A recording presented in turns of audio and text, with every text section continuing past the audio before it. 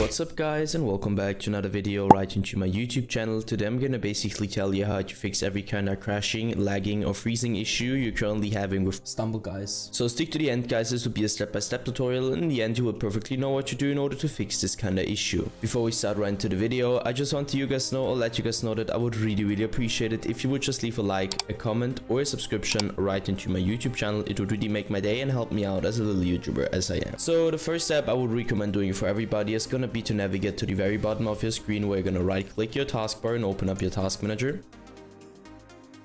The next step is gonna be to navigate to the top left corner of your screen, clicking onto processes, and once you click processes, I want you to simply end every single task which is currently running and has nothing to do with Windows, obviously. So two reasons for that. First of all, too many applications, too many background processes, too many programs, too many games running at the same time on a low-end or bad PC will cause crashing, lagging or freezing on the long term, because your PC can't handle that anymore. So just trust me and end every single process.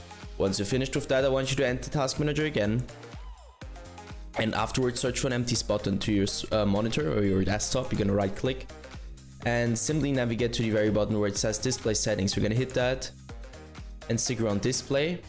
And the first step is going to be to identify which your main monitor is, and obviously this just applies if you have more than one. So you're going to hit identify and identify it. Once you're done with that, scroll down, go to scale and layout, where I want you to change the size of text tabs and other items to 100% as recommended, and the display resolution should be the same as in game. So for example, if you have an in-game 1720 by 1070, I also want you to apply this to your display resolution. Once you're finished with that, simply end this task. Navigate to the bottom left corner of your screen, click into the Windows symbol, open up your settings, navigate right onto Update and Security, and stick around Windows Update, where I want you to click into Check for Updates. So once you finish with that, end this task. Navigate right onto your graphics card, driver, application, or use the browser for that, and download the latest version of your driver, just to provide the best possible performance in general for your PC.